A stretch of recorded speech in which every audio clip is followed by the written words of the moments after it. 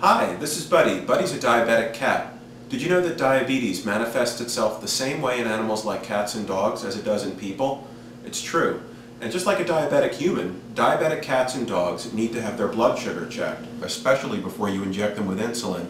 Somebody really smart figured out that you can actually take a glucometer, which is what human diabetics use to check their blood sugar, and you can use it on a cat or a dog. These are the test strips. They come in these little foil packages. Push it in. Hear the little beep?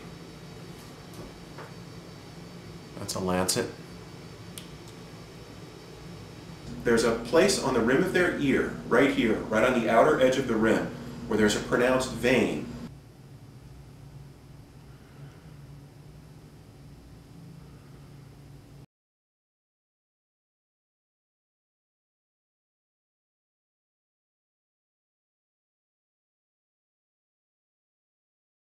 It's the outer rim of the ear.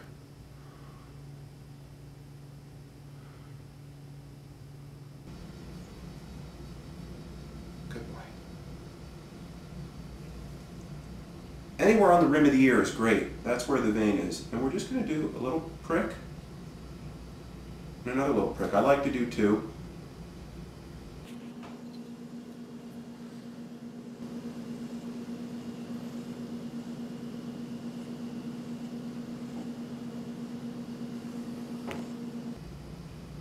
And if you could hear Buddy right now, he's purring. Now come on in close, because there's a little drop of blood forming on the rim of that ear, and I want you to see that before I go ahead and suck it up with the glucometer. See that?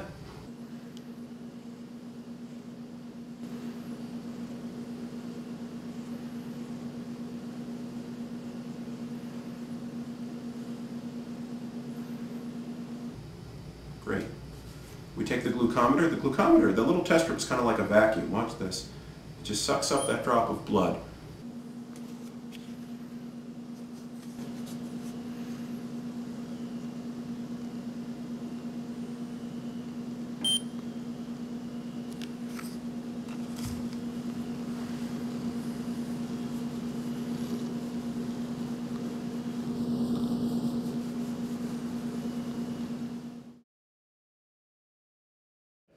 Now if you notice, Buddy didn't flinch, he didn't meow. And we're just going to take a little gauze and just staunch that tiny little bead of blood that's there. Hear the little beat?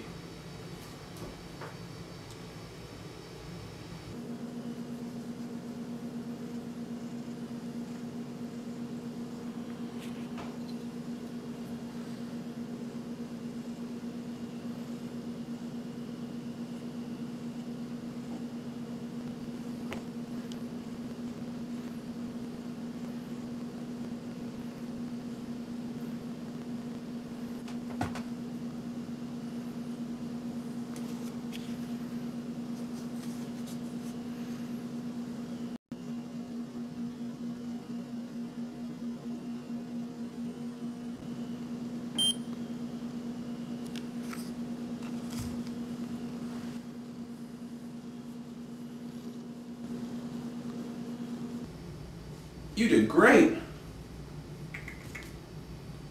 And then in about 10 seconds we'll get our reading. We'll see what his blood sugar's looking like.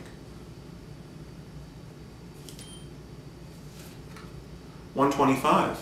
That's really good. That's almost normal. So Buddy's doing great. Just one final thing. This is a logbook that I keep here, and I actually write down my cat's blood sugars here, and that way we can keep a record of them to give to the vet for his vet appointments, and just to kind of track his insulin dosage and see how it's going. Is he getting enough? Is he getting too much? So that was 125,